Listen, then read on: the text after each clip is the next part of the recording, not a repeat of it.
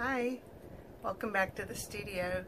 Today I want to do something new for the YouTube channel and that I've only done a few times in real life, and that is oil and cold wax painting. I use it as usual for abstract work, but you can do impressionistic and more realistic paintings with it. What I love about cold wax and oil is the same thing I love about encaustic painting, and that is layering. Same thing I love about collaging, layering. The more layers and the more you can see what was hidden beneath, the better. As I mentioned, what I really like about oil and cold wax is the ability to layer. This piece started with a collaged paper with a piece of sewing pattern on top, and then some modeling paste done through a piece of sequin waste. And then on top of that I put a little bit of more paper and a little bit of watercolor. Let that dry, and then I layered on the oil and cold wax. This piece started exactly the same way until the watercolor phase, no watercolor. And then I layered on cold wax and oil. I just love this medium. And then this is a piece I started for this video and forgot to record. It's not completed, but it is dry. So what I did here is, you can see how translucent the paint is when it's mixed with this medium, and how you can see lines that show up through previous layers. Now let's talk about tools and supplies. First thing I want to talk about is our tools. We have two kinds of tools that we use with cold wax. One kind, to smooth on the wax, and the other kind to make marks in the wax. For smoothing tools we have brayers,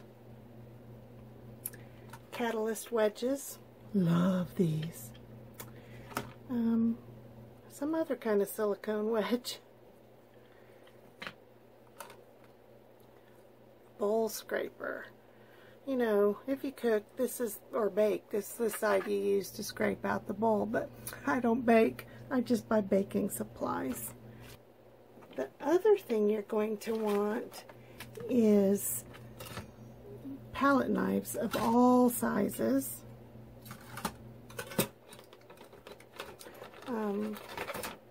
putty knives of various sizes, and silicone brushes. These are a little softer than the catalyst wedge. These are great. So that's what you're going to want to use to make the paint smooth. I use a lot of these with acrylic paints as well. But then the fun stuff begins, and that's the mark making tools. I have a little brayer that has texture. I have these two clay making tools, which I also use in encaustic. Then I have catalyst wedges with edge details, and a hair. All of these make different designs. I use those with acrylics. These are by Jelly. They're made to go with the jelly print things, but they work great. Also use those with acrylics, as I said, with jellies. And there's these fun quasi palette knives that all make different marks.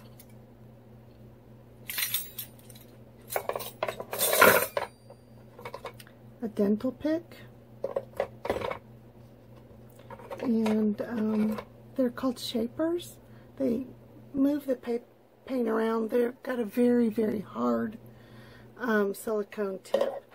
I also use those with acrylics. And then you can just use cheap plastic combs from the dollar store.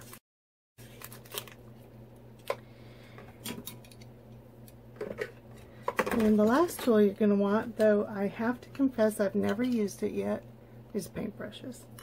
So the first supply you're going to want with oil and cold wax is a big old bucket of cold wax medium. This helps with the drying time on your oil paints and with the transparency. You mix it with Galkid gel. This helps it be even more smooth and dry even faster. So you're looking at more of a 24-hour dry time, depending on how thin or thick you make it.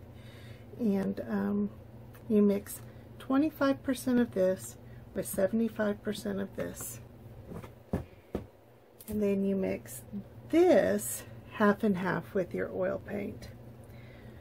So, some other things you're going to need is a key to open the can and a cleaner.